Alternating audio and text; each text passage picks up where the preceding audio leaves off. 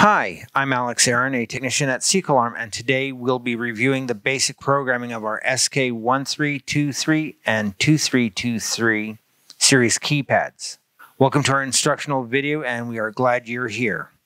In this video, we will begin by going over the following: basic programming and advanced programming. Please see the description below to skip to the desired location in this video. The keypad has a master code and a user code. The master code is used to get into programming, while the user code is used to trigger the output. Default master code for the keypad is 1234. Master codes cannot be used as a user code and vice versa. Code length is from 2 to 6 digits.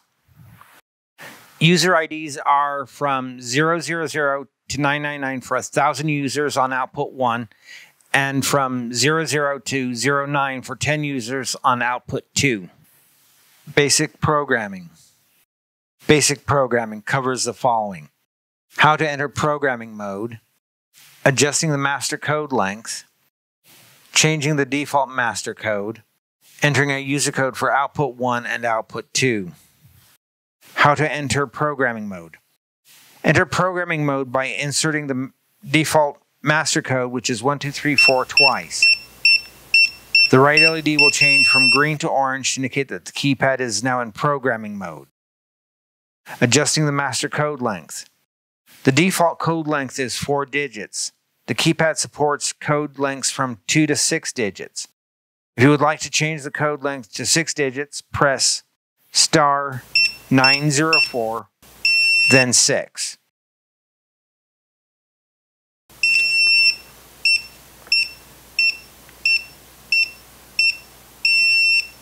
To change the code length back to 4 digits, press *904, then 4.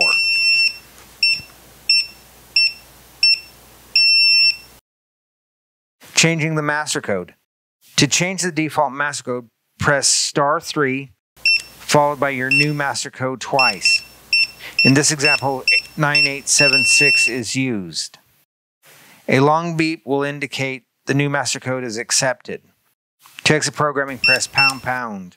Now that you are out of programming, test the new master code that you just assigned. In this example, we used code 9876 twice. Entering a user code.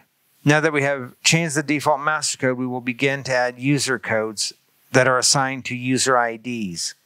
Enter programming by pressing the newly assigned master code 9876 twice. To enter a user code for output 1, first type in the user ID 000, followed by the desired 4-digit user code. In this example, user code 1357 is used. To enter a user code for output 2, type in *400, followed by 2468 to set the code for output 2. To exit programming, press ##. Advanced programming. Advanced programming covers the following: how to adjust the output time, how to enter proximity cards, and how to reset the keypad. How to adjust output time.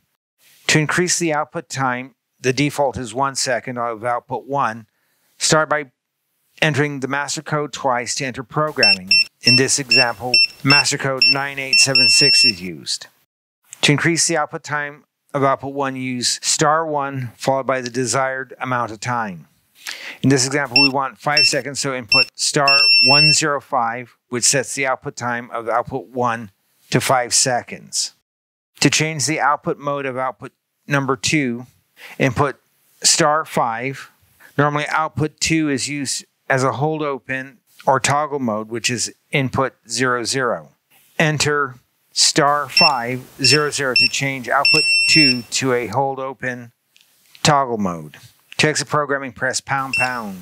To test the new output time for output 1, in this example, user code 1357 is used. The adjusted output time will be 5 seconds.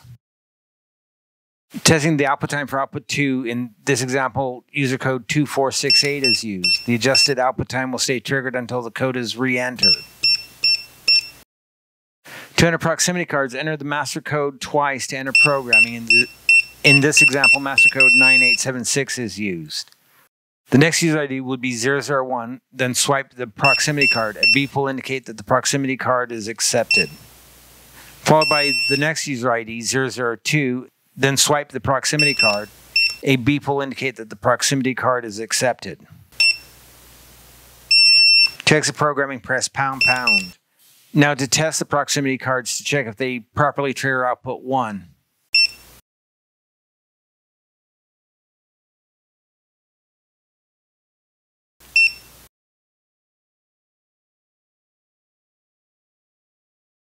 Reset. How to remove user codes. To clear user code, once in programming, type in *888 to clear all previous user codes and proximity cards. How to factory reset. If you need to reset the keypad to default factory settings, input *899. Both LEDs will go orange followed by a beep sound, indicate the keypad is now set to factory default. If you ever lose your master code, power down the keypad and hold down the # key as the keypad powers up. If the default master code does not work, the code length could have been adjusted. Try entering sequential codes from 2 to 6 digits, for example, 1212, 123, 123, and so on. This has been the basic programming video for the SK-1323 and SK-2323 series keypads from SECO-LARM. We thank you for watching and we'll see you next time.